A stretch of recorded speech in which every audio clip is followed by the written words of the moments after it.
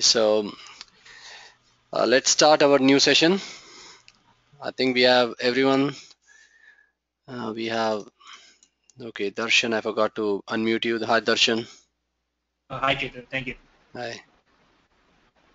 Okay, so we have Darshan, Deepti, Hari, Meena, Poonam, and Salia. Okay, so we have house full.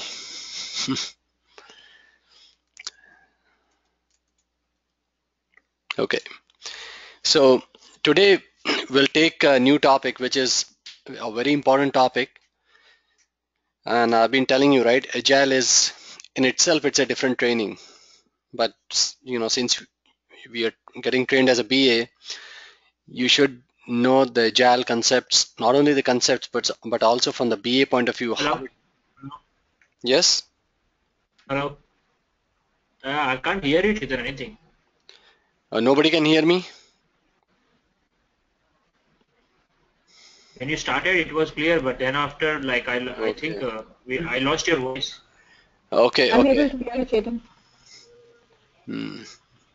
Okay, except I think Darshan, anyone else having issues here listening to me? Chetan, for only that short little while. Okay, Otherwise, it's okay. okay. Yeah, So, yeah, that's true. okay.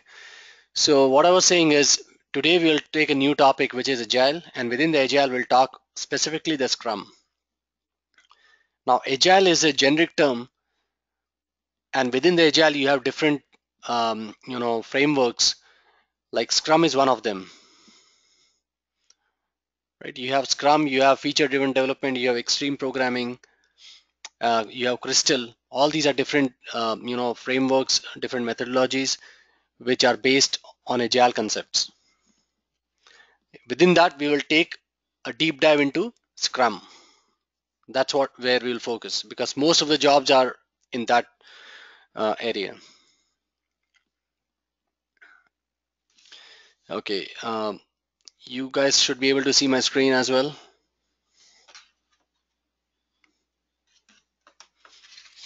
Okay. Yeah, Chetan, yeah. User stories for agile projects. Is Yeah, that the site? that's true. Okay. Yeah. Okay. So here, basically, this is what the manifesto is for um, an agile software development. So manifesto is like a charter of the, like when a new company is formed, there is a charter, right? Basically, it's like the basic building block of any company is based on the charter. You know what a charter is? This project charter? Yeah, yeah. I mean, the concept is same. In the PM world, project management world, we call it a project charter. But even in good old days, when you form a company, or when a company is Oh, formed, charter. there is a charter which is being formed in the first place. It's like you can call it as a basic foundation upon which the entire company is built.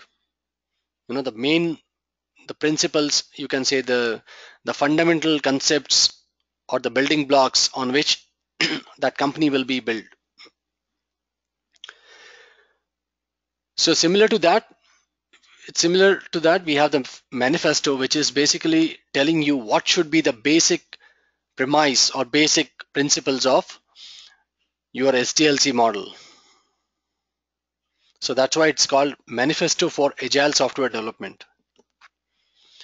And there is a bit of history here. There was like 6, 7, experts in the field of IT, software engineering. They basically came together and they went on some resort in Colorado, and they like brainstormed for a week that what is the best way to deliver a software, because up until then people were mainly doing waterfall, how we did, step by step fashion. You first do your planning, then you do requirements, and then delivery, design, development, testing, and then you deliver the software. So these guys were like, very brainy guys. They thought, this is not the best way to deliver a software.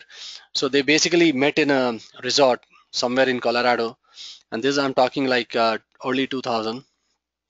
They met and they said like, let's come up with the best way of delivering a software. So they brainstormed for a few days and finally they came up with this manifesto. So that's how this became very popular. It's also known as Agile Manifesto. If you Google it, probably the first link is the link you can go and read more about it.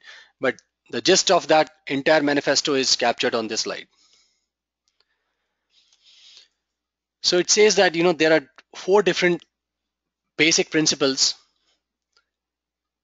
which should be considered when you are building any software. When you are trying to create a new system or application in the agile environment, these 4 principles are the most important principles you should be basically adopting in your SDLC. So the first one is individuals and interactions over processes and tools.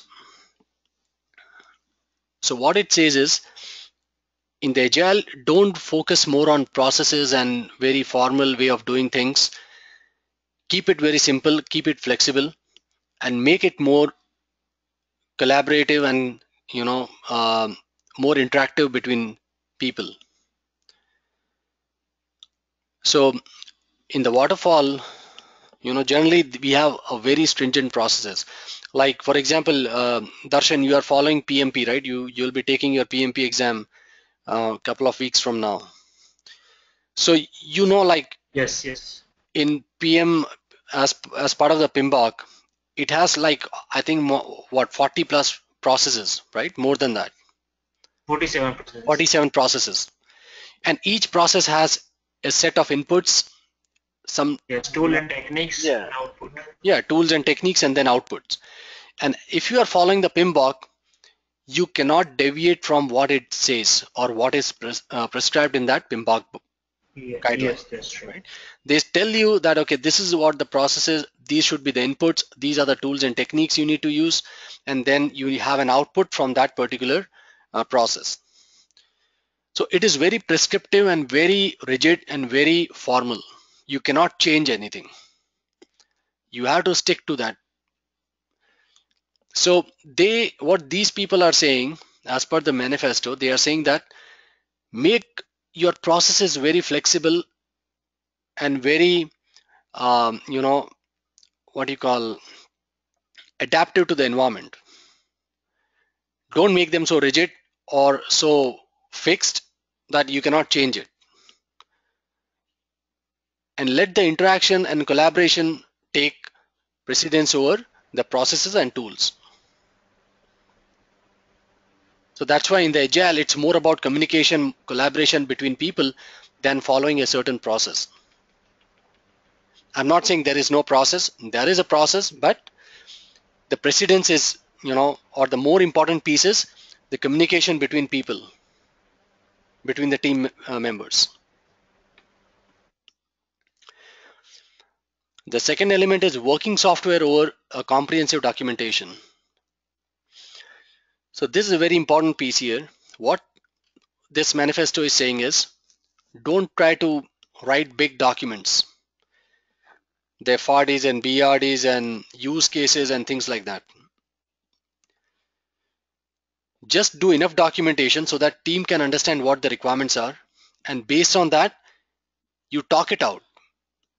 Instead of writing the documents which nobody is going to see them after they are done, you discuss it amongst the team members, and based on the discussion, you build the system. And the working software is basically your real proof of concept, which the customer will basically see rather than documentation. So instead of showing the use case to review them or an FRD to review them, you are showing them the real system,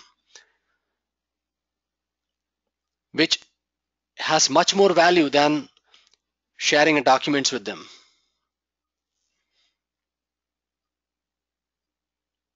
Correct? So if I were to show you, you are my customer, if I were to show you like 10 use cases compared to I show you a real application, of course it may not be complete, it may have only few features, but I'm showing you a real application, real system. Which one will you prefer to see? Application over use case. Yeah, application, because that is what you are looking for. You are not going to sit with the use cases, because that's not the end goal. The end goal is to deliver a software. So on any given day, the customer will go for the real system, even though it has only 10% of features in it. They will go for the real system than for full set of documentation,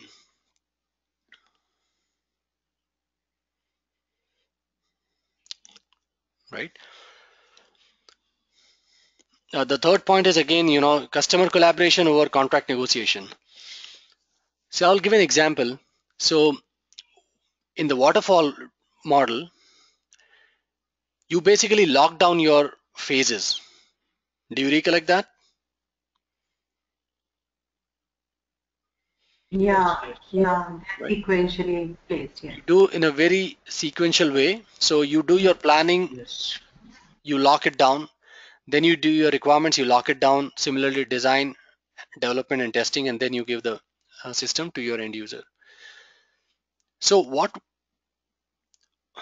is the case here is, let's suppose you are the customer and I am the PM of that project, and let's suppose Darshan is a BA. So we started working on it, and finally, after like 1 month of requirements phase, Darshan wrote all the documents. He did all the use cases and showed it to Poonam, who happens to be the customer. Now you sign it off, you approve the requirements, and now based on that approval, we baseline the documents, and from that point onwards, the design will take place, and then the development will begin. So let's assume that after like couple of weeks of signing the requirements, giving the approval, there is some new requirement which is really needed by the customer. Poonam really needs that set of requirement, and she comes to us and say, we have to add this new requirement because it's not there right now and we need it. So as a PM, what I will say is, we cannot add this new requirement now because we have locked down this phase. You approved the requirements, you gave your approval, there was a sign off ceremony there, you signed the documents. Now you cannot add any scope to it. If you want to add a scope, we have to go through a formal process, which can be done, but it cannot be just added based on, um, you know, just minor discussion. It has to go through a process. So there will Yes. be, this is what the contract negotiation is. That, as a PM, I will basically negotiate with my customer, saying that because you locked down the phase and we approved the requirements, you approved the requirements. Now, if you want to add any new requirements, you have to go through a process which is called the change control process. As compared to in Agile, it is not like that. In Agile, the idea is to keep your scope very fluid, not to lock any phases. So if, for example, the same scenario we take, but instead of waterfall, we are doing an Agile. So what I will do as a PM, by the way, there is no role of a PM in Agile, but there is another role, what we call the Scrum Master. So what will happen is, the customer, when they come back and say, we have to add a new requirement, as a Scrum Master, I will basically talk to my customer and see where can we fit that new requirement, in which sprint or which iteration we can do it. I'm not saying we won't do it. We will do some impact analysis, and based on that we will say, okay, we cannot do it in immediate sprint, but we can do it in next sprint, or maybe 2 sprints down the line. So it's more of a collaborative and communication that happens between the customer and the Scrum Master, and based on that you work with your customers. I think somebody had a question.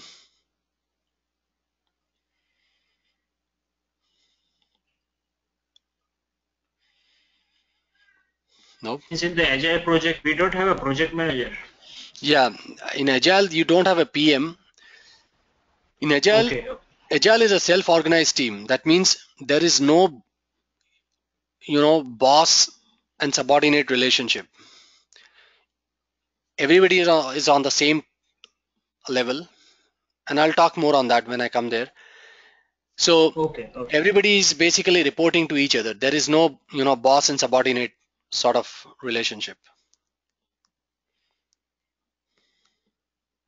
That's why, since you are already very close to taking the PMP, that's okay.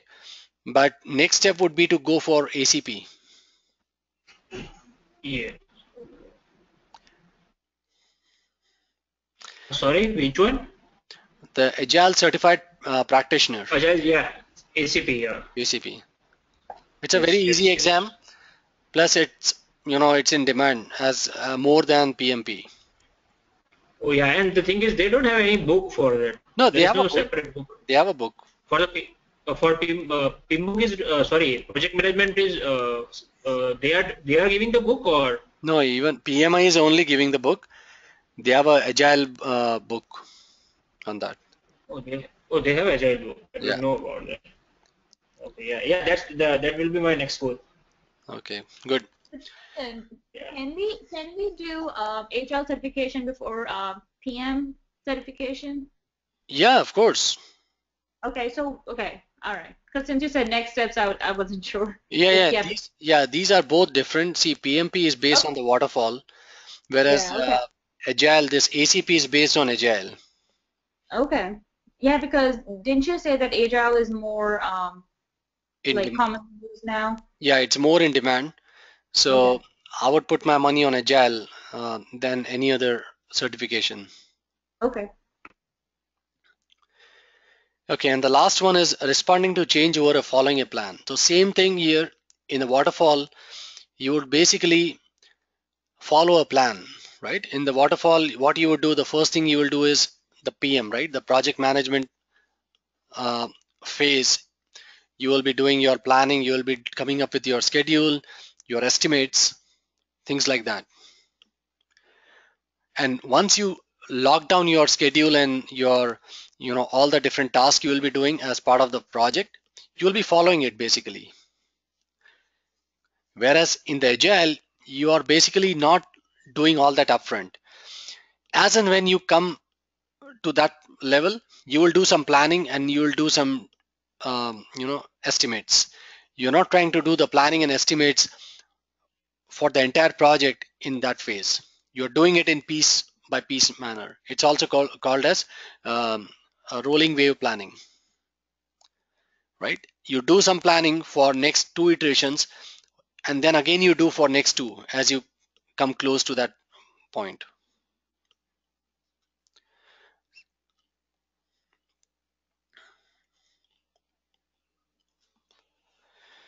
So this is your basically the basic fundamentals of any agile SDLC model. Clear? yes, Chetan.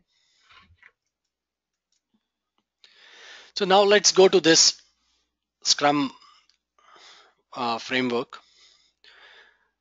So I told you, to go over that series of short videos we have. So we'll do the exact same thing here. So as I said, let's start with the roles we have in especially in Scrum. I'll now from this point onwards, I'll only talk on Scrum. So in Scrum, there are basically three roles, right?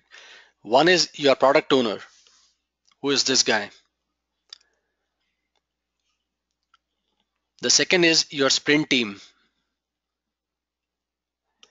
and the third role is your Scrum master, right? These are the three basic roles on any given day in a Scrum team. So when you say product owner, who is a product owner?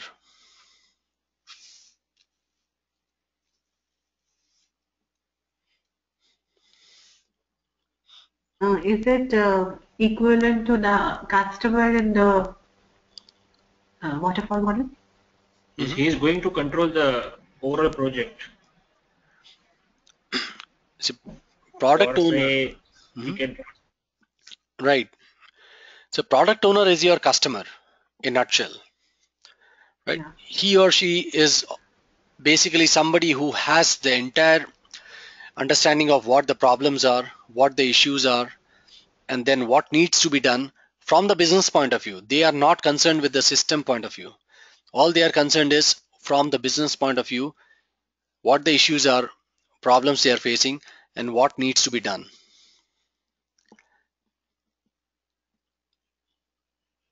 Right? And they can be the voice of the customer as well. So what I mean is maybe your customer who happens to be, you know, let's suppose a huge retailer, but they may appoint somebody who on their behalf will be giving the requirements. So product owner can also be somebody who is working on behalf of your real customers or your end customers. But irrespective of that, whether this guy is your customer or they are working on behalf of the customer, they must know in and out what are the issues are, the problems, the pain points, and what needs to be done in order to meet the goal of the project.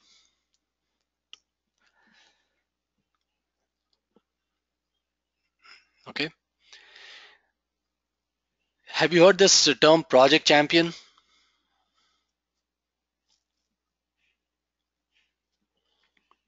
Yeah, I heard it when I was in Ericsson. Yeah, they have some project champions. Right. I heard that one. So project champion, this guy is similar to the project champion. See, project champion is, as the word says, champion, right? So champion means he or she must understand each and everything in and out. They cannot say, I don't know. So somebody who has a very good grip on the problems, on the goals of the project, and they know what needs to be done, they should be playing the role of a product owner.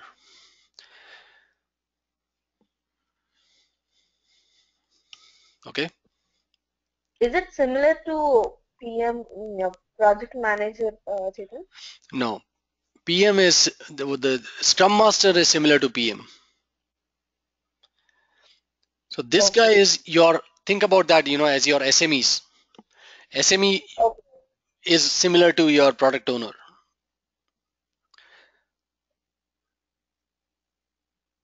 Okay. right?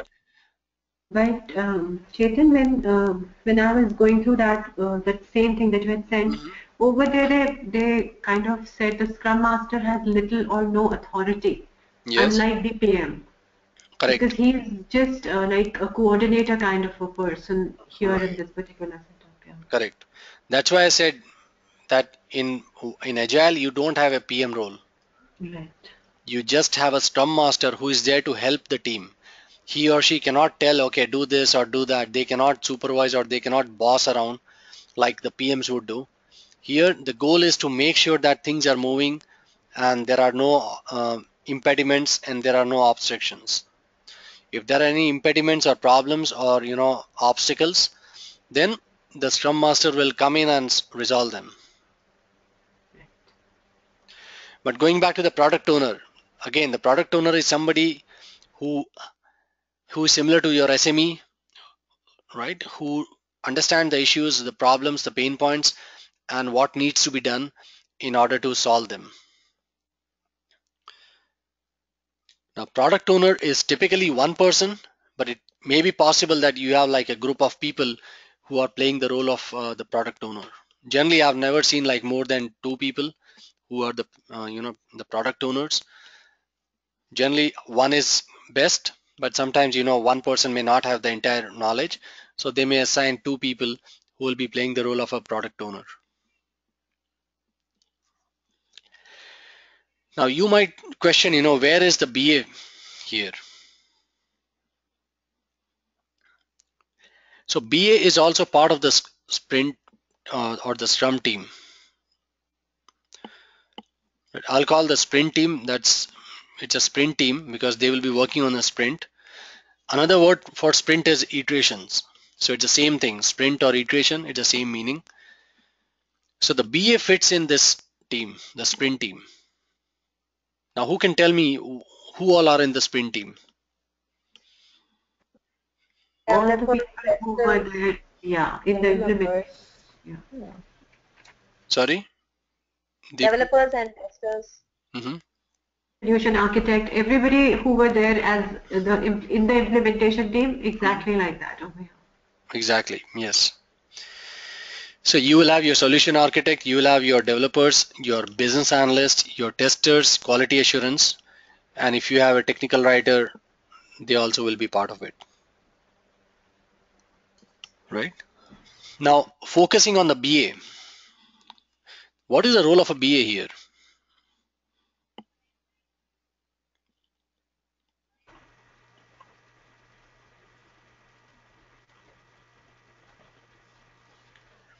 Is taking part in the iteration process for each and every iteration, means uh, requirement gathering and requirement transformation.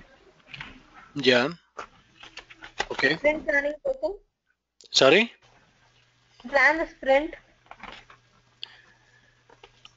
Okay. He takes care of planning the sprint Mm-hmm. or organizing the Scrum meeting.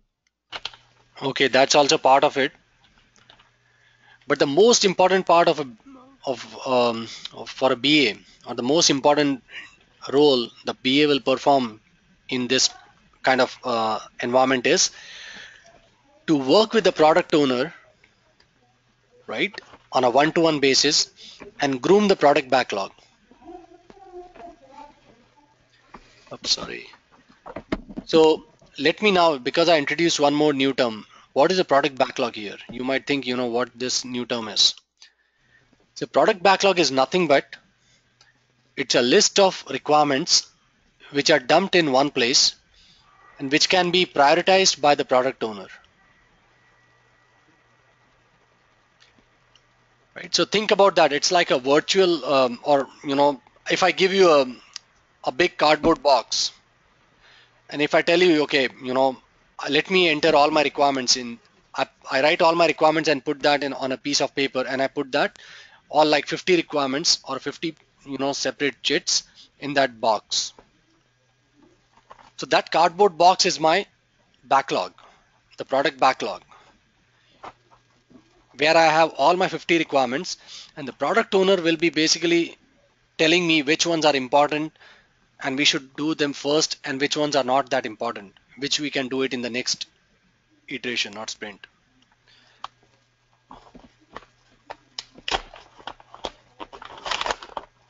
Somebody can mute themselves, please.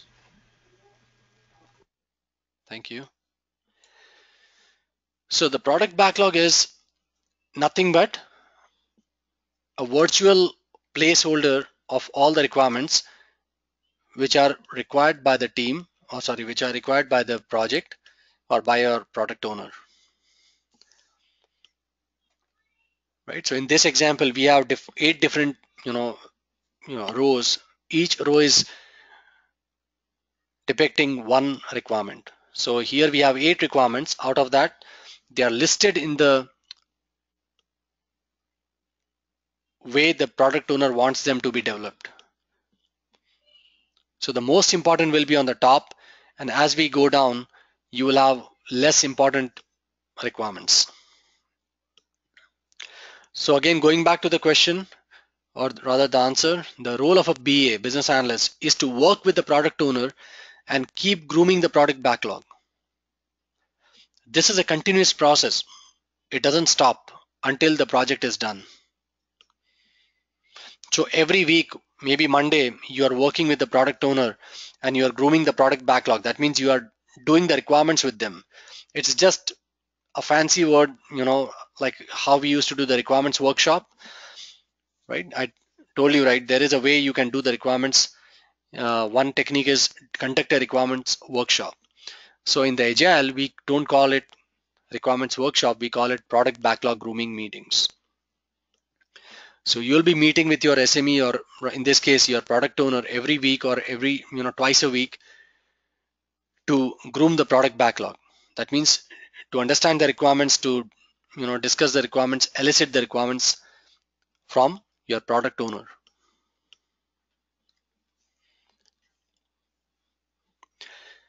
Clear?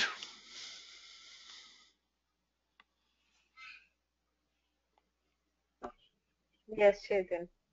And that is a different way of doing the requirements in Agile. We don't talk about the use cases, we don't talk about FRDs or BRDs, we talk about a user story.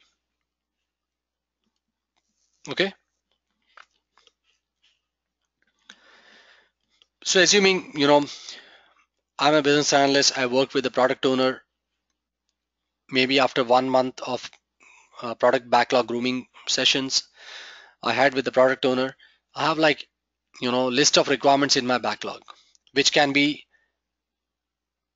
picked by the sprint team to start developing them, because the requirements are done in this phase, right? So the moment we have the requirements, completed, in the sense, when I say complete, it doesn't mean I'm done with all the requirements. My requirements are constantly coming, but I may be done with, like, let's suppose 10 stories. I have 10 user stories ready for development. Maybe the remaining 50 are still not complete. So the sprint team, what they will do is they will take a look at the first couple of stories and they will do what we call the sprint planning session, because now they need to develop it, right? The solution architect has to design the system, the developers have to code it, and the testers have to test it. So before they can do that and start working in the sprint, they will say, okay, let me take a look at these stories and see how much effort it will take for us to do it. So that is being done in the sprint planning meeting.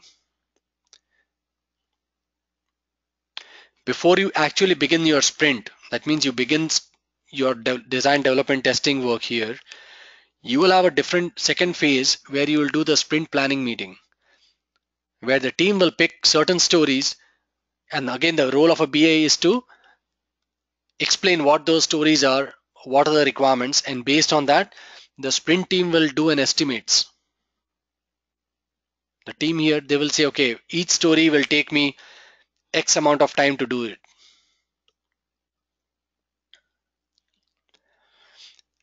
The reason why they want to do it is because they don't want to take work more than what they can handle.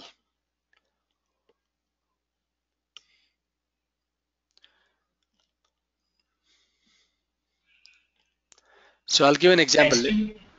Estimation means work breakdown structure means how many hours they can do, or Estimation means, okay, that's what I'll give an example here. So let's suppose the sprint can be, okay, different teams can follow different sprints. What is a sprint?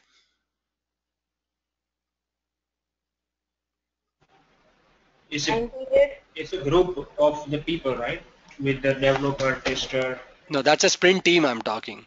I'm Time. asking you, what is a sprint? It's a Just an iteration, right? yeah, Iteration. yeah, but then it is measured in the time frame. Like one process will take these many much time, to complete one task. Okay, so see, sprint is nothing but a time boxed delivery Yeah. method, right? It's a time boxed. So either you can say my sprint is for 1 week. That means I start on Monday and by Friday I'm done with the sprint. That means Monday I Okay. begin my development testing, and by Friday I should be completed. I should be done. I can have 2 week sprint, I can have 3 weeks, I can have 4 week sprint, but I cannot have more than 4 weeks.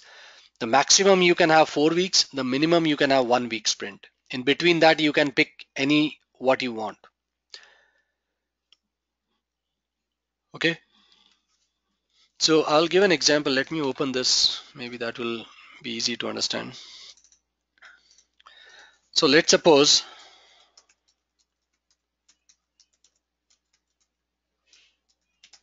we have 5 days in a week, correct? Right? 5 working days in a week. So assuming we have two people on a team, just hypothetical example, we have two people. Now I show them this backlog. These two people are looking at the backlog and they pick two stories. They will say, okay, let's take a look at the first two because they are most important, and let's see how much effort it has so that we can take the work. So each one will say, okay, this story will take me, um, let's suppose this guy is saying 60 hours and this guy is telling us 40 hours, right? So total we have 100 hours, correct? They pick two stories from the backlog and they are doing an estimate saying, okay, this is what it will take, combined effort, it will take 100 hours to do this. Maybe this guy is new, B is new guy, A is very experienced, or rather vice versa, sorry. A is a new guy, B is experienced guy, that's why he's taking less hours. But total they need 100 hours to do those two stories. Now how much can you get in one day? You cannot get more than 8 hours, right? I would basically say 6 hours. In real world, you cannot work 8 hours, right? So I got 30 and 30 here. So I got 60 hours total. See, you see what I'm doing here?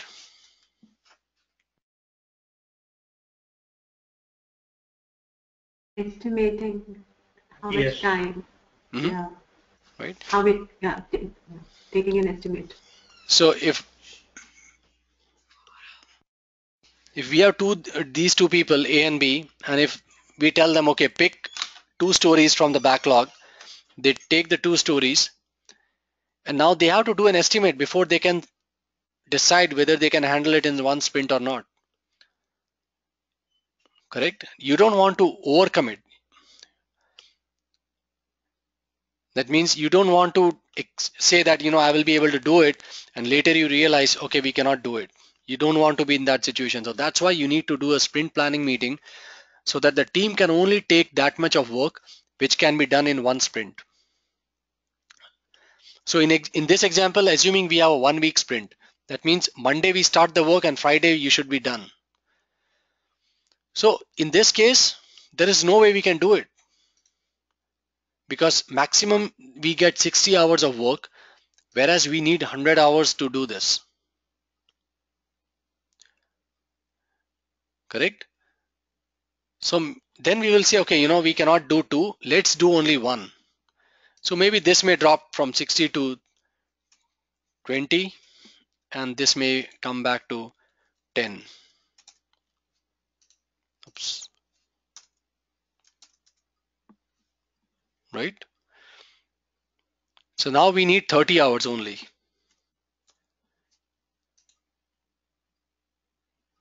Whereas we have 60 hours in a week.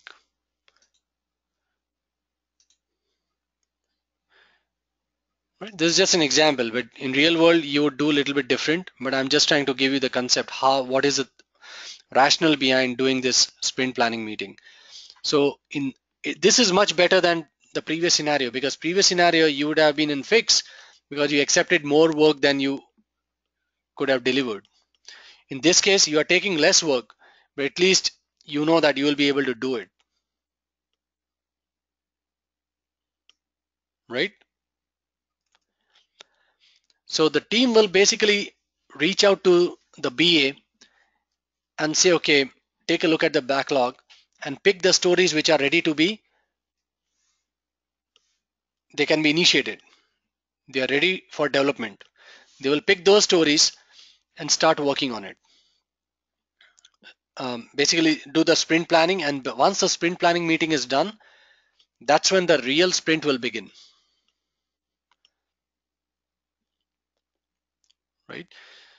So whatever is the work you commit as part of the sprint is known as your sprint backlog. So if in this case, let's suppose we committed only one story. So one story is my sprint backlog. I may have 50 in my product backlog, but for that sprint, I'm only concerned with one story. In real world, of course, you don't do just one story. You will have at least 4 or 5 stories. But this example, I'm just telling you that the scope of that sprint will be only for one story. Clear? So Chetan, just to reiterate, just so that I can, so the product owner fills up that product backlog with the must-haves and the wants, right? In the order of priority. And then the BA interacts with him, and then he refines that product backlog list so that he can pass on the most important requirements to the his team, which is the sprint, which happens during the sprint planning meeting, right? Yes. And during that meeting, that's when they the other members of the team estimate how much effort they're going to put in, and what resources, additional resources they might need, and then based on that, they pick and choose the best ones that they can deliver in the sprint backlog or the task breakout session. Is that correct? Yes. Okay. One thing here is the sprint team cannot basically just pick the stories from the backlog. It has to be done based on the priorities set by the product owner. That's very important. My sprint team cannot say, okay, these are the easy ones. Let me do 6, 7, 8. No, because the product owner, they basically put the priorities in this way. Top 1, 2, 3 are most important. And as you go down the list, it becomes less important. So the sprint team has to make sure that they pick the stories which add a value to your, or gives a value to your product owner. If let's suppose in this case, if I say, okay, the sprint team decides and they pick 6, 7, 8 and they start working on it, the product owner is not going to be happy because it was never a part of their priorities. It was always at the bottom of the list. The most important were 1, 2, 3 and then 4, 5, 6 and then 7, 8.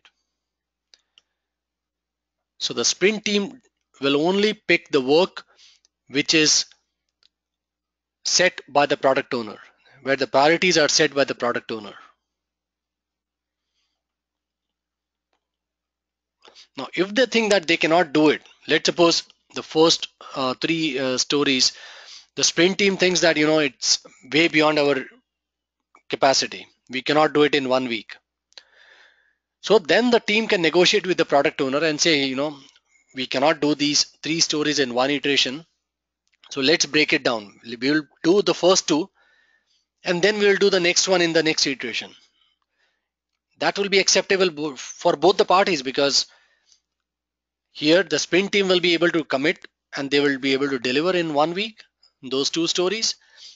At the same time, the product owner will be getting all 3 stories but in 2 iterations. So both the parties are happy in that case.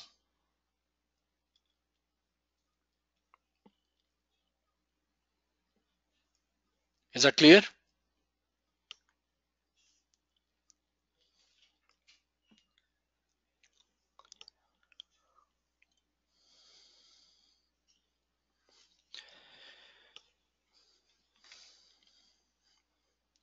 So from this point onwards, once the team commits the work and it gets added to the sprint backlog, from that point onwards you cannot change the scope of that sprint. What you committed must be delivered. That's why this session is very important. If you miss this or if you don't estimate it well, you are going to have issues in your sprint. Either it will be, you have over, you know, committed. That means you have accepted more work than you can handle, or you have accepted less work than you can handle. Both are not good. You should basically optimize your sprint team's capacity and deliver exactly what you can, handle. Neither too much nor too less.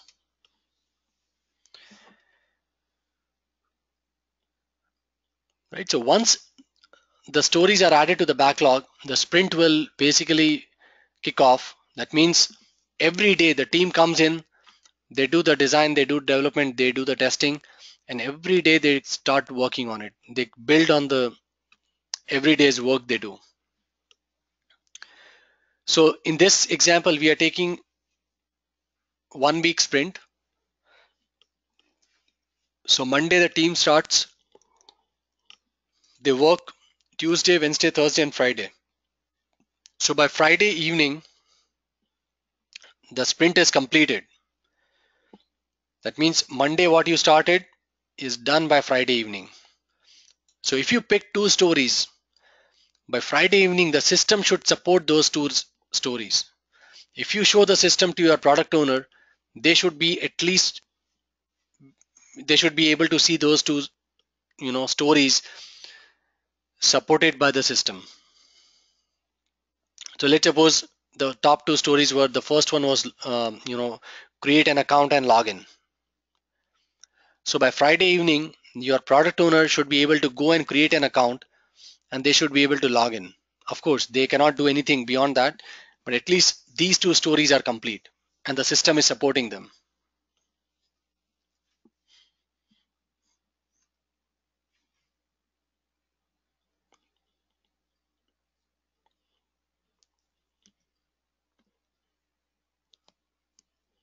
Right?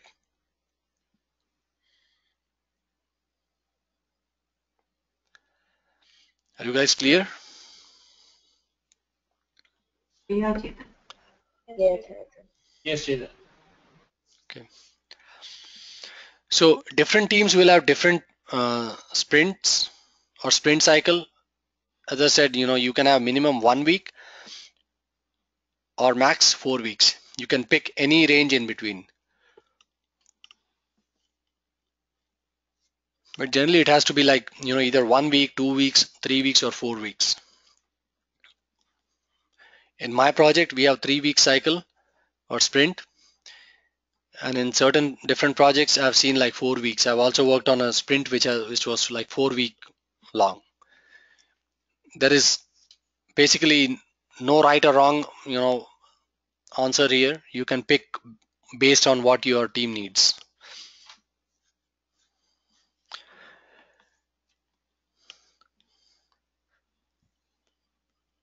So the role of a BA, again, when the sprint is initiated, is to support the sprint team.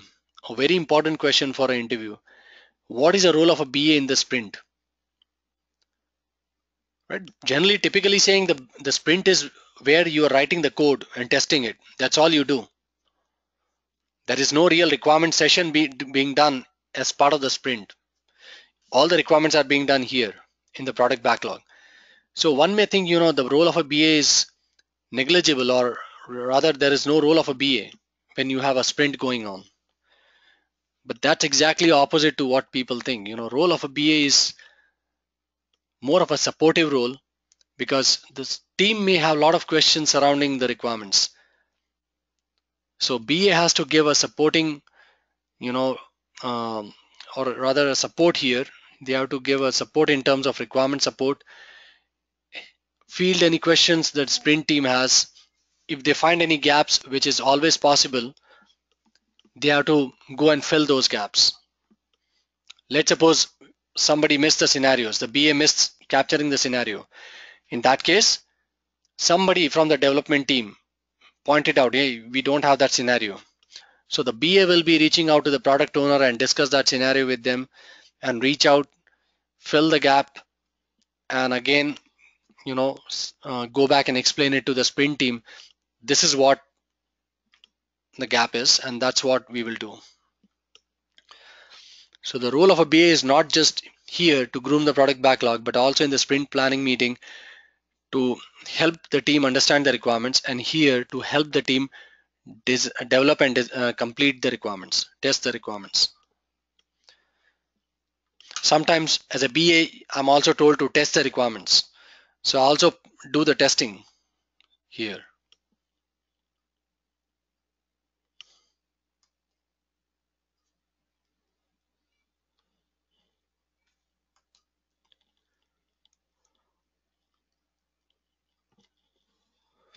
Okay.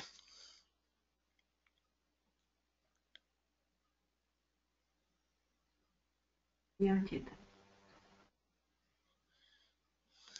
So the BA doesn't actually go back and work with the product owner while the team is working on the first three priorities.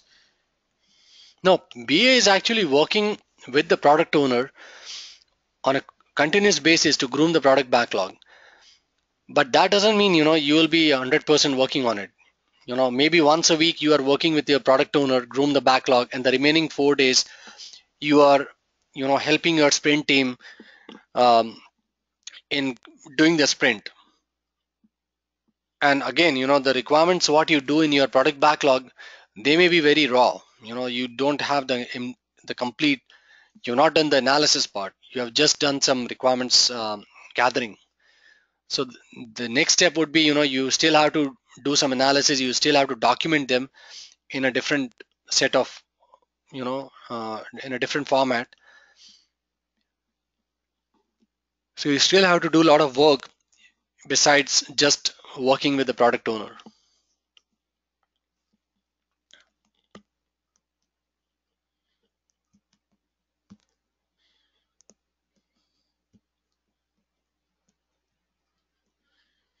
So is that clear, Hari? Yes, Chetan. So now what happens every day? The sprint is being conducted.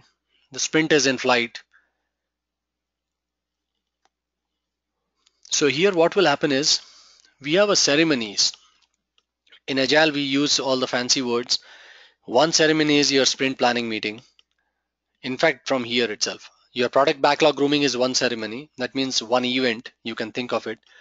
The second event is your sprint planning meeting, where the team will be picking the work from the backlog and understand the complexity of it and how much it will take to do those user stories. The third ceremony is your daily stand-up meeting, or it's also known as daily Scrum meetings. So what will happen is every day the team will basically, come in, and meet for like 15 minutes, 10 to 15 minutes, generally in a hallway or coffee room or somewhere. It's not a very formal meeting. It's a very informal meeting. So, but the idea is to bring the entire team in one place and tell them three things: what they did yesterday, right? What they will be doing it today, and what are the issues or the impediments they are facing. And everybody is reporting to the team. It's not a PM and the subordinate kind of thing.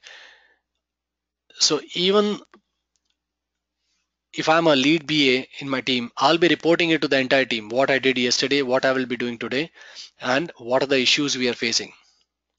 Same thing, even if the senior most solution architect is part of the team, he or she will be doing the exactly same thing. So there is no boss and subordinate relationship here. You're not reporting it to one person, you're reporting it to the entire team. And since everybody is doing it to the entire team, there is no boss and subordinate relationship here.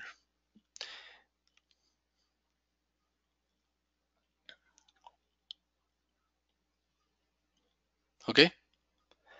So the daily Scrum meeting is 15 minutes, 10 to 15 minutes. You answer three things: what you did yesterday, what you will be doing today. That means what you are planning to do today, and any impediments or issues you are facing.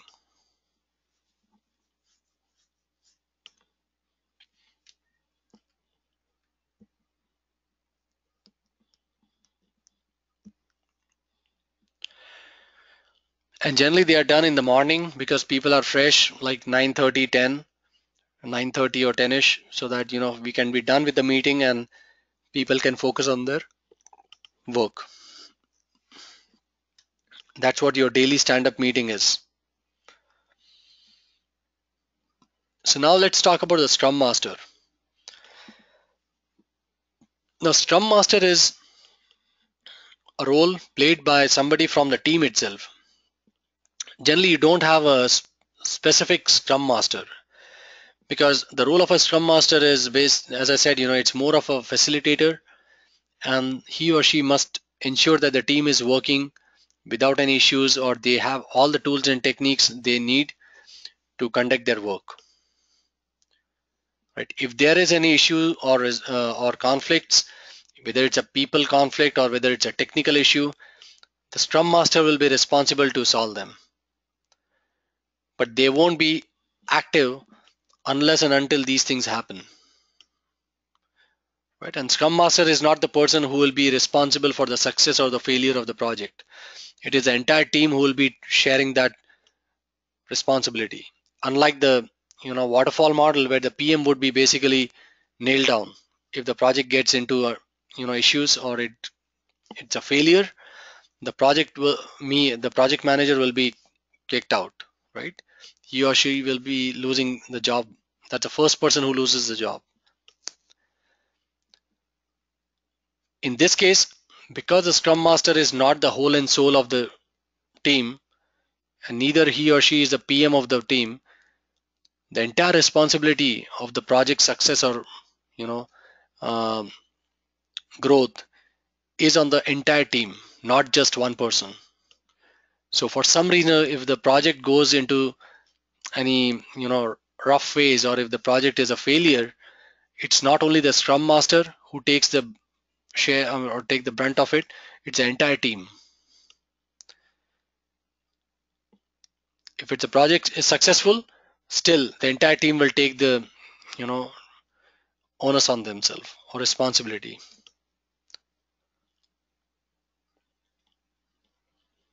The credit goes to the entire team, not just the PM.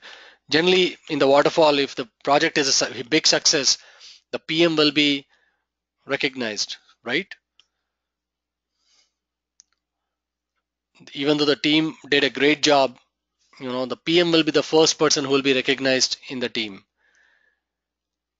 But in Agile, you don't want to differentiate between the PM and the subordinates. Everybody is one team.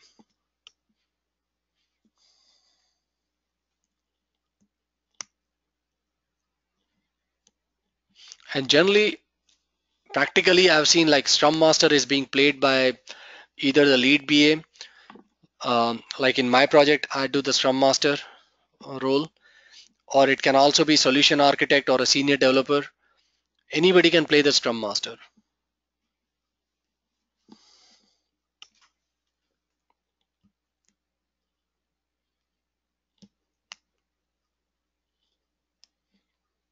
So is that clear?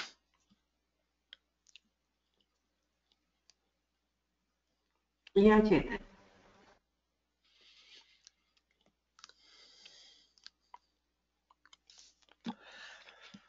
Now we'll take a look at the burn up and burn down charts tomorrow. But for today, I'll just give a overview of what exactly they are. See, burn down chart is a way to see where you are on the project, how much work is still remaining. That's pretty much what you get from the burn down or burn up charts. It's the same. Burn down is basically showing you how many hours are burned. That means how many hours are left rather. And the burn up charts is showing you how many hours you have exhausted. So this is your burn down chart. It's coming down. Whereas this is your burn up chart. And we'll do some examples, so don't worry about it. But this is the way you track your project's health. How much work is remaining, how much work is done. That's exactly what you do or infer from your burn down or burn up charts.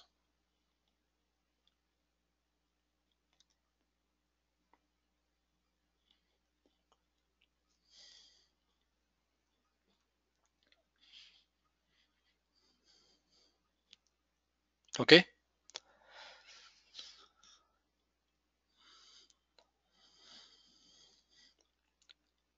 Any questions? I'm good, Chetan. Thank you.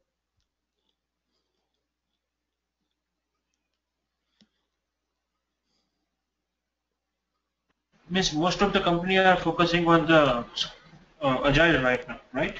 That's true. Yeah. It's not that Because the PM role is not there. It's just that, the agile is more popular these days. And still, I've seen like even PM get hired for agile projects. So it's not that they don't get. yes, yes. Yeah, means like according to this session, like means agile is more far better than other project management means. Yeah. See, the biggest advantage here is you are getting the review or the product or the system you are Yes, building, you are getting the feedback immediately from your customer, customer. Yes, right? At the end of, you see here, okay, let me come here. See, the sprint review is another ceremony which is very important. So what will happen in this ceremony when you are done with your sprint? Let's suppose you have a 2 week sprint now instead of 1 week. So at the end of the second week, you will show your system to your product owner and tell them to review. Hey, can you please check the system and tell me, give me the feedback. So instead of yes, showing them the documentation and the use cases, FRD, BRD, you are showing them the real system now. yes, yes, yes, And that exact feedback you are getting it in real time. And that is so valuable because your customer is seeing or product owner is seeing the system and they're telling you, okay, this is good, this is not good, please fix this and make the changes. So you're getting the feedback immediately at the end of second week. yes, If yes. the same thing was being done using a waterfall, you would have got the feedback maybe in the 8th or 9th month. Once everything is designed, developed, and tested, that's when you will give it to the customer to test it. And it may be too late for you to make those changes because everything is completed. Here you are just doing it in bits and pieces, in a small chunks. That's why it's much easy to make those changes. Okay, okay. And one thing, like who is responsible for the cost? Means cost is also there, right? Yeah, cost is Because with. Mhm. Yeah, that's a if good there will question. be a continuous iteration and the requirement is going to be a change each and every meeting, then the cost is going to be higher day by day, right? That's Or true. See, here what we do is we do some basic guesstimate. There is no basic, like, hard numbers here. We just tell them, okay, in order to do this project, we will need 20 iterations or 20 sprints. Hello? yes, Yeah. yes, Chetan, we can hear you. Okay. So let's suppose in the beginning of the project, the team will sit down and say, okay, we will need, in order to do this project, we will need, like, let's suppose 24 sprints. Okay. Now each sprint is 3 weeks. Oh, sorry. What was I saying? 24 sprints, right? As I said, right? yeah, yes. Okay. So 24, your question was about the estimate, right, Darshan? Cost estimate means Cost estimate. how can we? Okay, I got, okay, okay. So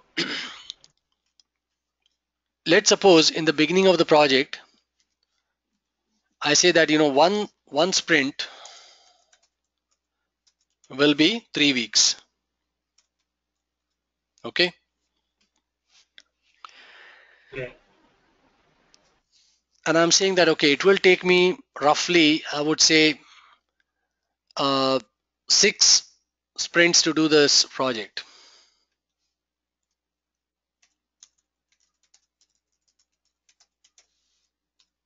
right?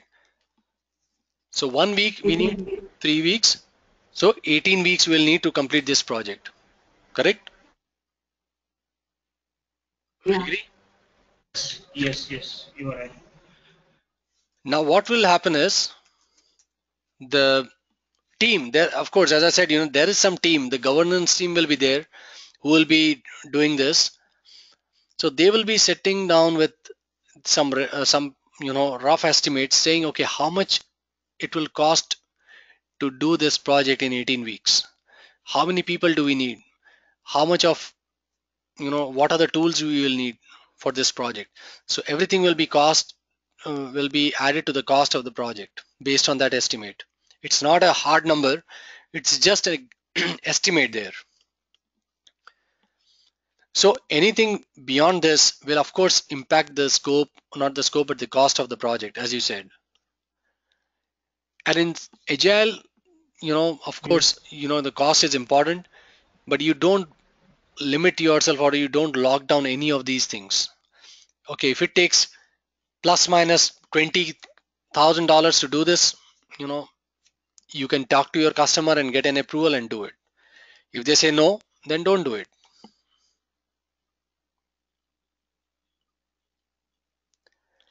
Right? It all depends on what your customer needs. If your customer tells you, okay, I need this feature at any cost, you can say, okay, in order to do this, we will have to do 2 more sprints, and that will cost us X amount of hours, I mean, dollars. So would you like us to do it? If they say yes, then do it. Otherwise, don't do it. Okay.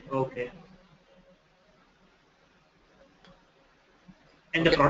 product owner is going to be take care of the cost section or what? No, product owner is not responsible for the cost. He or she is Okay. only responsible for the requirements.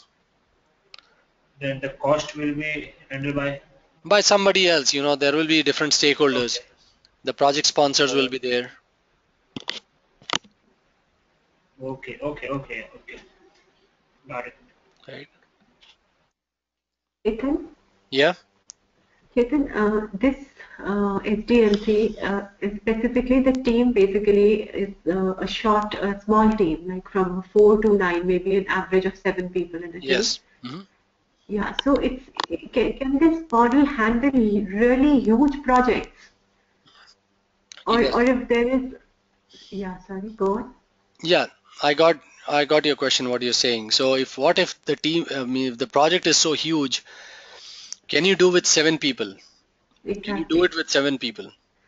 No, so my following question was, so is there like a team 1, team 2, uh, uh, Yeah. working on simultaneously, different projects? But then that would mean those many number of product owners and Yeah. then the coordination. So is that how the system works?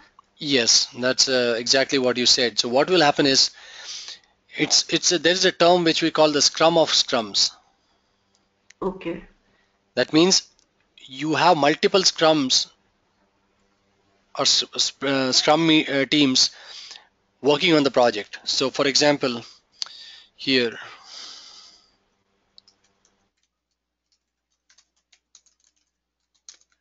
so I may have, let's suppose a big project.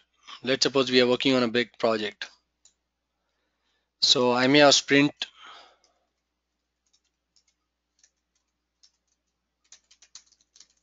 team B.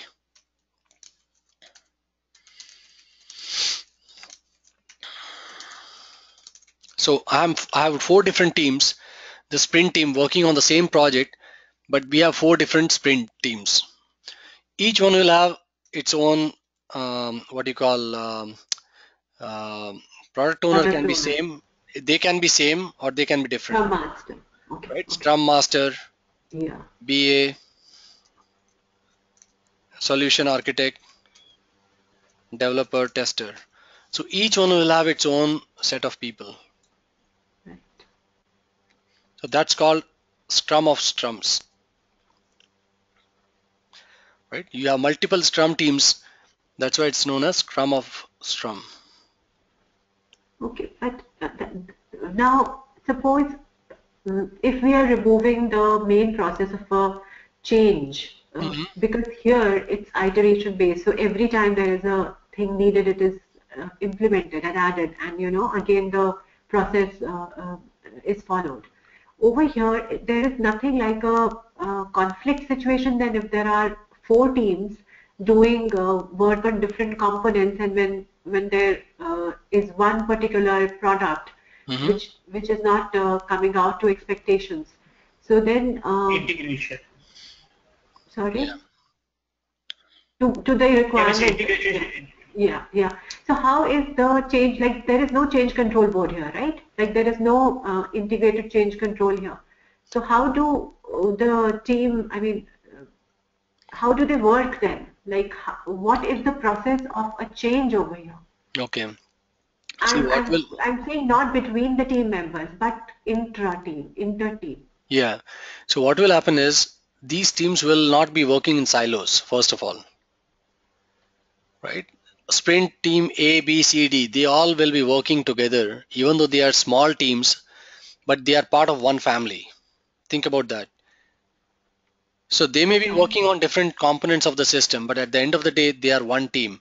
So there has to be a collaboration. The first fundamental, right here, individuals and interactions over processes and tools. So that's exactly what I meant. These teams will be talking to each other on a day-to-day basis and make sure that there are no conflicts or no, duplicate work or nothing which basically will impact the quality of the product. So they will be talking every day. Maybe, what we do, we have two teams. We don't have four teams right now, but we have two teams, right? Each team has its own BA, has its own, solution architect, developers and testers. So what they do is they coordinate every day amongst themselves to make sure that there is no gap or they are not stepping into each other's shoes and there are no conflicts. It's not a huge meeting, 15-minute meeting. They will talk it out and see, if there are any conflicts, they'll resolve it. Or it can also happen that one team needs support from the other team. So in that case, the team will say, okay, let's do it. If you need something to be done from our end, we will do it and then let you know. So it's more of a collaboration. Okay.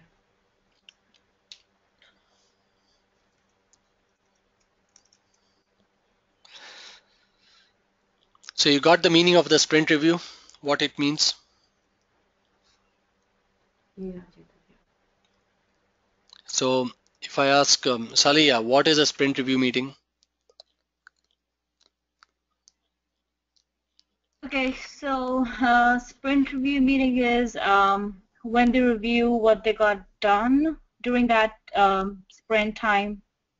All different sprint meetings, different group teams get together and they update each other on what they got done and how it went.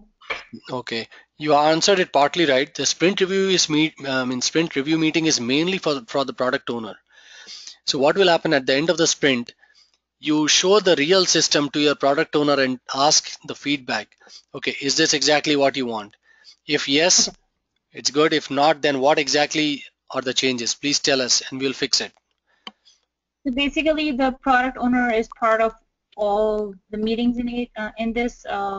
Yeah. Okay.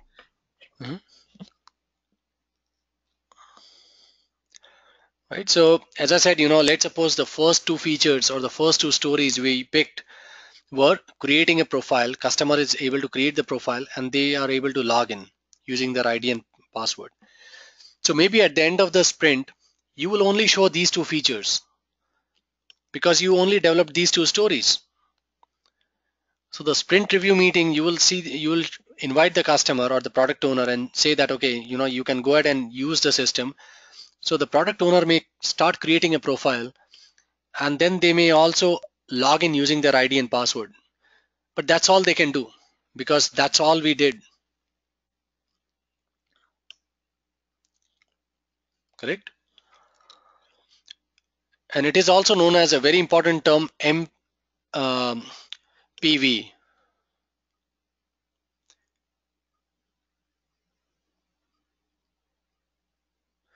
What is MPV?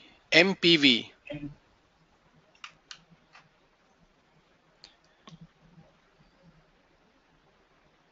It's known as,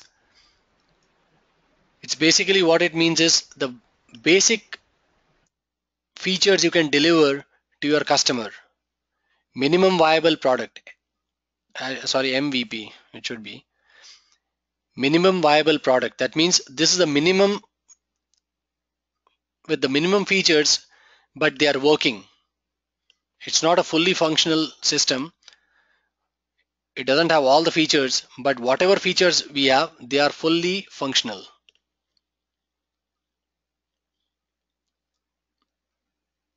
MVP. So, Chetan, you said features. Minimum viable features or product?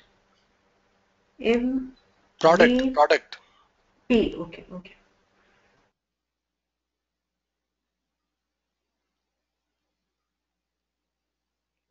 MVP.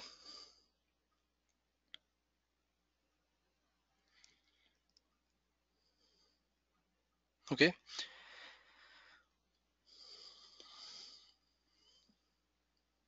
So the definition or the meaning of MVP is that we are giving you two features, but they are working.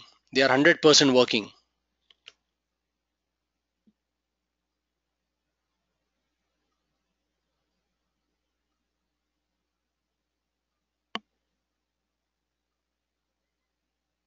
Hello? Okay.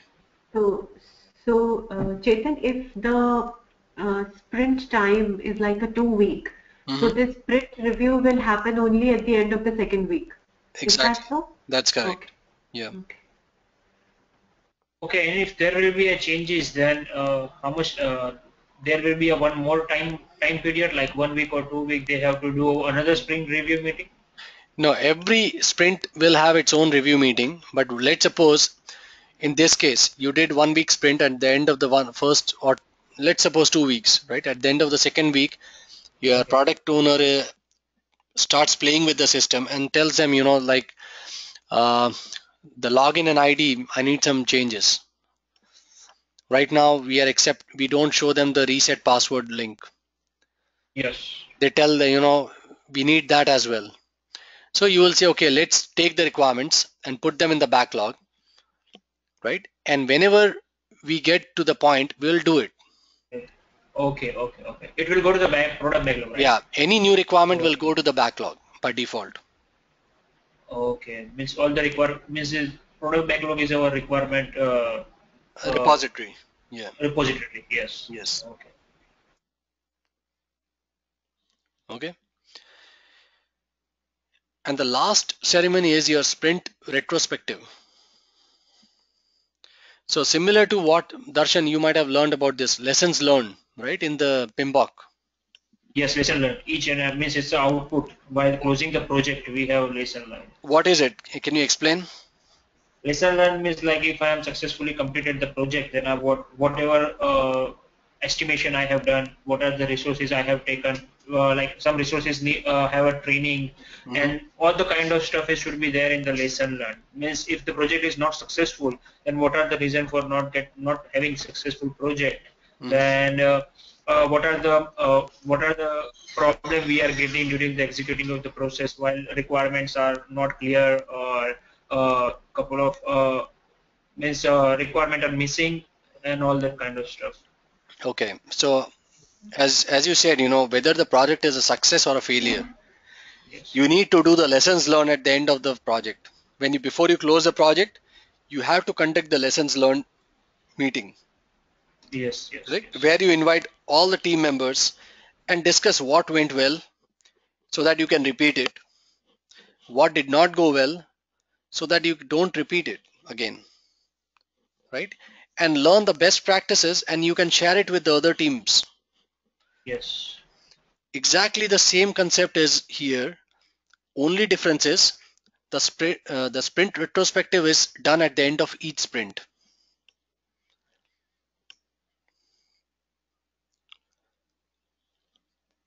So you don't wait until the end of the project. At the end of each sprint, you will do this meeting.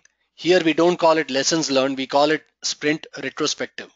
But the concept is same, exactly same. What went well in the sprint so that you can repeat it in the next sprints? what did not go so well in that sprint, so that you want to avoid those things, you don't do it again in future, and you capture the best practices and share it with the team. That's what you do. So if you have 2 week sprint, at the end of every second week, you will do these two meetings, your sprint review meeting and your sprint retrospective meetings. Clear? Yes. Any questions?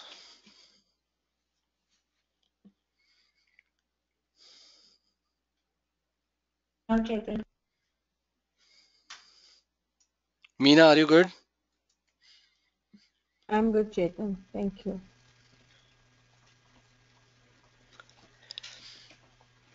Okay, so now you should be at least very clear with the Scrum framework. What is a Scrum? What are the different roles you have? What are the different ceremonies you have? What is the role of a BA in that? Are you guys clear with that? Yes. I am Chetan, yes. Yes, Chetan. Okay. And it won't harm you if even if you go again and again, do those videos, the animated videos. Every 2 days, just do it. You want to reinforce those concepts in you to the maximum possible extent.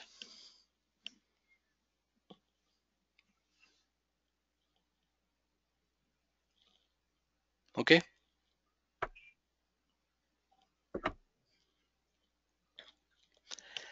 So what I will do is tomorrow we have to okay, we will cover the user stories, how to write them, and then we will use a tool called Jira, and we'll see how we can use the tool to do our work in Agile. Jira is a very simple tool, and I will send you a small, it's a user guide where you can how to create your project using, your ID and password.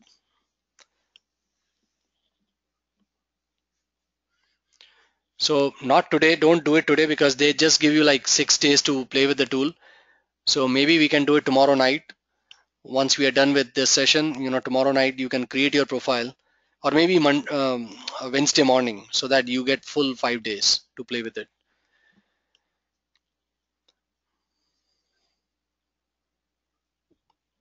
Okay. Tomorrow, what we are going to do? Tomorrow we'll learn how to write the user stories and how to write an acceptance criteria for the user stories. Okay. Okay. Because in Agile you don't write use cases, you don't write FRDs and BRDs. You start with a simple requirements which is called a user stories. Very simple way of writing the requirements.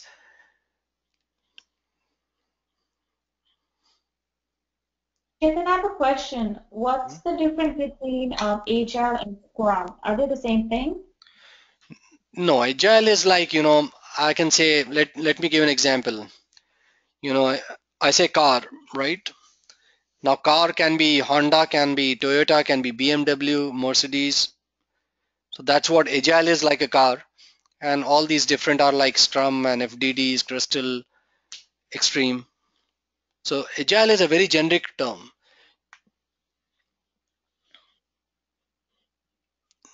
You see what I'm meaning? What I meant? So Agile is just stands for the style of for Yeah, transportation, for instance. any framework or any SDLC which basically promotes this kind of, iterative and Yeah. incremental approach Okay. is your Agile, Okay. right? It's a generic term of saying, So come up, Scrum called Scrum because it has a Scrum Master. Is that yeah. Scrum is basically its own framework.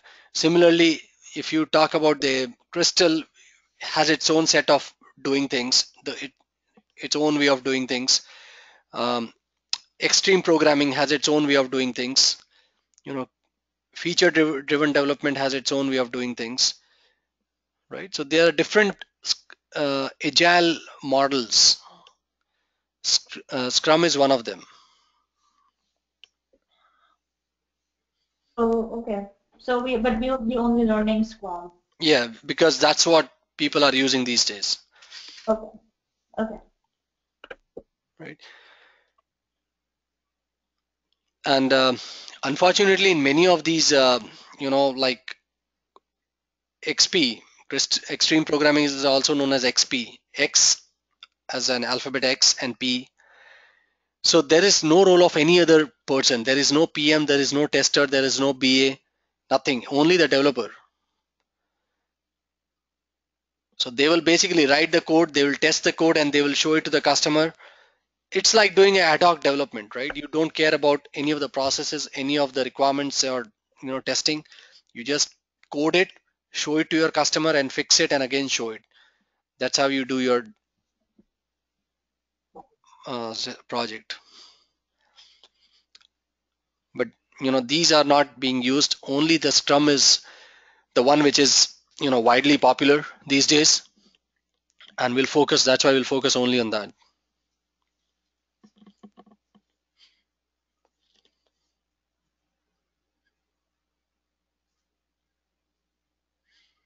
Okay.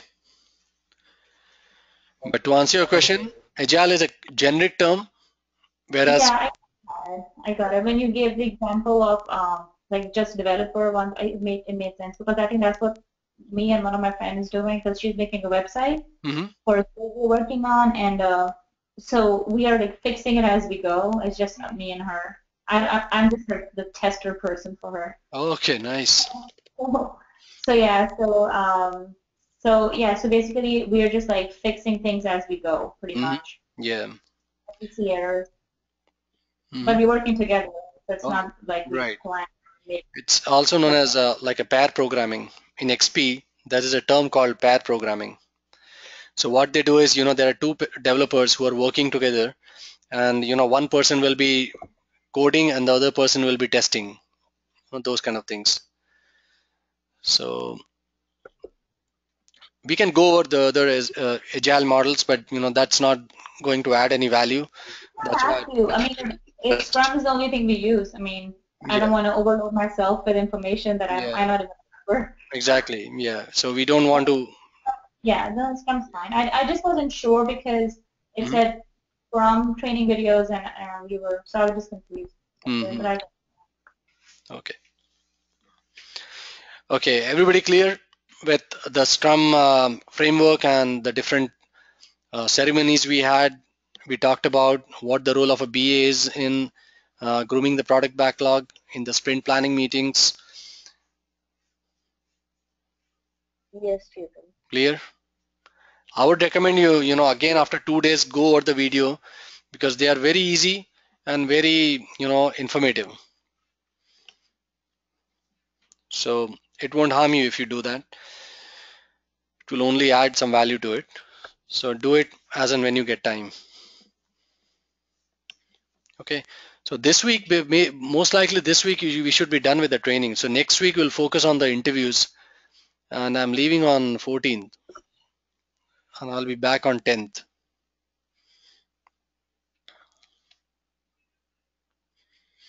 Okay. Okay.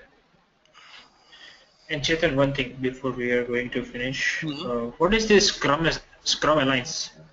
Scrum Alliance is like an institute which is basically all into advancing or promoting the Scrum framework. And they issue the certifications like, there are different types of certification they issue. One of the most easy and most popular is the Scrum Master. It's a easy. It's a damn easy certification.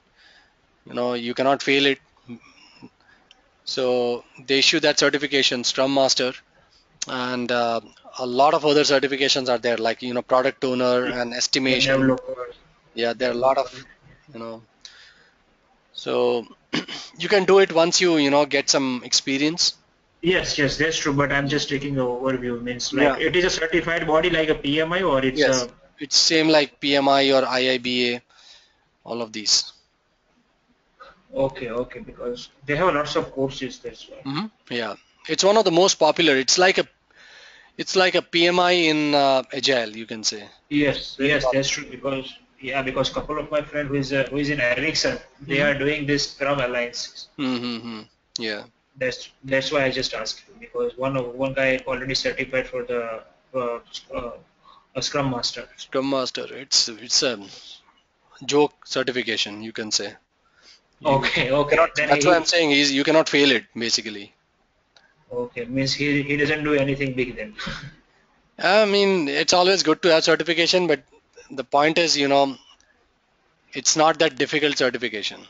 You can easily get it. Okay, okay, If you okay. know this That's basic concepts, you can okay, crack the exam. okay. But it will add a value to a resume or job. It won't harm you basically. That's what I can say. It won't add any real value to it, but it won't basically harm you. Yeah. Right. Okay. Certification is a big industry, right? In US and all Yeah, big over the industry. world. Yes, So yes, they yes, will yes. create one certification for even how to talk. Yeah, it possible. Yeah, So that's kind of, you have to pick the right certifications. yeah. Otherwise, Project.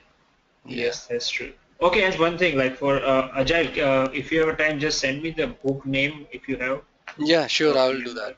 I don't have the Okay. soft copy. I can send you the name of the book. I have a physical Yeah, copy. yes, I just need the name of the books. Okay. And I can send you some soft copies of, um, like an agile extension from Bibok. Like, I'm Okay, because I'm a certified BA from IIBA, so they keep sending me all okay, the new versions and all that. So I have okay, a, agile extension, which is similar to what we are doing here. So you can use okay. that as well. Okay, no problem. That's fine. Because like after PMP like I'm planning for the Agile next year or later on. Okay, good. Excellent. Yes. Yeah. Okay then. Any questions before Okay. we drop off? Chetan, I'm good, Chetan. I'd like to touch base with you tomorrow afternoon. Okay. Yeah, do me a thing, do me a favor. Call me exactly at noon. Okay. Okay. I called you at 8:30, I think, but then it was too late, I guess, for you. Yeah, I was just getting my dinner done and then getting ready for the class. Okay, no, never mind. We can talk tomorrow. Sorry about that. Okay, so I'll give you a call tomorrow noon. Okay, sir. Okay. Somebody else had a question?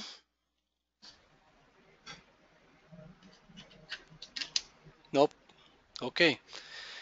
Okay, then. I'll see you again tomorrow at 9 p.m. Eastern Time. Yeah. Good night. Good night, everybody. Good night. Good night, everybody. Good night, Good Chetan. night. Bye Good bye. night. Good Bye. all. Good night.